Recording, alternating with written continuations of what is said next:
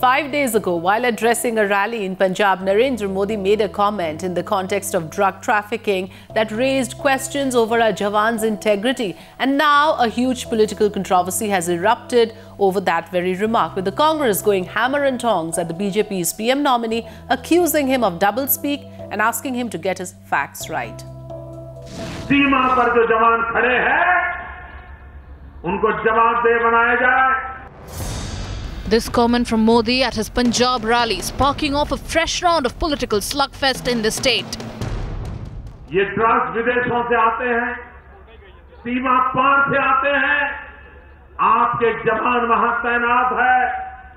क्या हो रहा है? सीमा पर जो जवान खड़े हैं, उनको जवाबदेह बनाया जाए.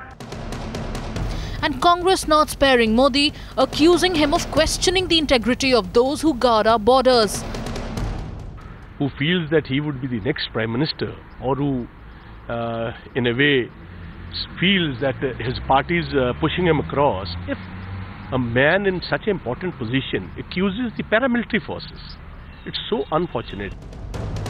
The Congress escalating the fight, accusing Modi of doublespeak while he shared dice with some Akali leaders who were allegedly involved in a drug scandal, a charge with the Deputy Chief Minister promptly refutes. Irrespective of whoever position is, if anybody is involved, irrespective in the whole state, we will not spare anybody. The Congress has slammed Modi for casting aspersions on paramilitary and defence personnel guarding the borders of the nation, and at the same time sharing the stage with Akali leaders accused of running drug racket.